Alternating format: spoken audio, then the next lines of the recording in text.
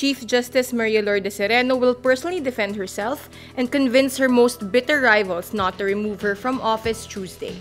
The SC will decide on a warranto petition to remove her from office filed by Solicitor General Jose Calida.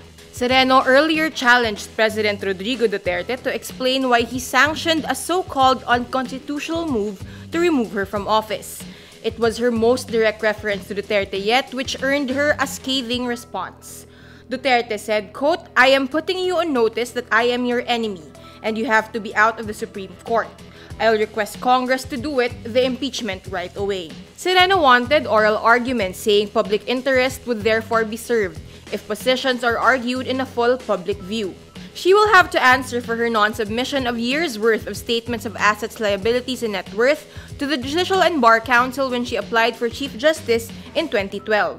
Some justices, notably Associate Justices Teresita Leonardo de Castro and Diosdado Peralta, feel cheated that Sereno was able to skirt the requirement of silent submissions. In past pleadings, Sereno said she is looking for the missing silence. She wasn't technically required to file some silence. Sereno earlier filed a motion asking Associate Justices de Castro, Peralta, Lucas Bersemin, Francis Hardeleza, and Noel Tiham to inhibit. The 5 justices previously testified against her in a House Justice Committee hearing on an impeachment complaint against her.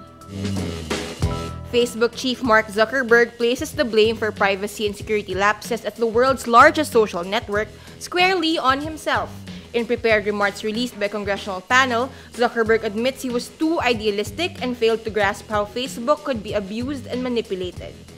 Zuckerberg is to testify before senators on Tuesday and House lawmakers on Wednesday amid a firestorm over the hijacking of data of millions of Facebook users by British firm Cambridge Analytica, which worked with the United States President Donald Trump's campaign. He says, quote, "We didn't take a broad enough view of our responsibility, and that was a big mistake. It was my mistake and I'm sorry." Zuckerberg adds, quote, "I started Facebook, I run it, and I'm responsible for what happens here." He also acknowledges they didn't do enough to prevent fake news, foreign interference in elections, and hate speech, as well as developers and data privacy from doing harm. Zuckerberg says, quote, "Protecting our community is more important than maximizing our profit." The Federal Bureau of Investigation raids the New York offices of United States President Donald Trump's longtime personal lawyer Monday. FBI agents files relating to Michael Cohen's work, which included making a $130,000 payment to an adult film actress who says she had sex with Trump.